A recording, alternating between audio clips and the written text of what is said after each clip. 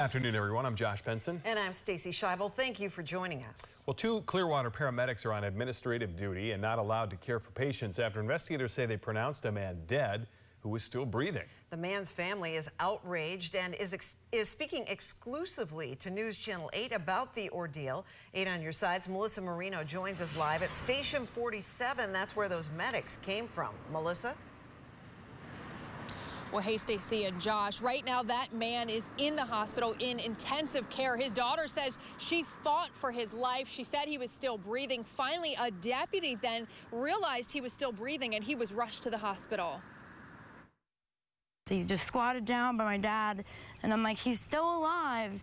He's like, no, ma'am, he's gone. Phoebe Maxwell is still in shock and outraged after 2 Clearwater paramedics pronounced her dad dead, even though 66-year-old Thomas Maxwell was still breathing. The Clearwater fire chief confirms 2 medics from Station 47 responded to the cardiac arrest call on February 15th.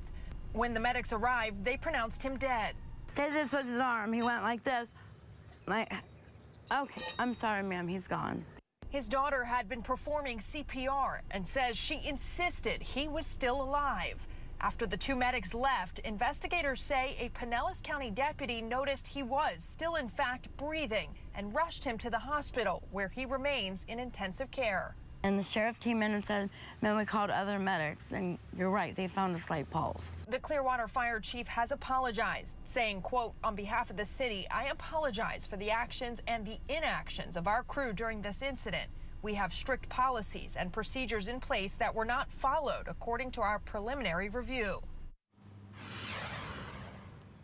And I did reach out to Clearwater Fire Rescue for their policies to see exactly what was violated. If anything, they are processing that request, but we are still waiting. Of course, we'll keep you updated on the very latest. Live in Clearwater, Melissa Marino, 8 on your side.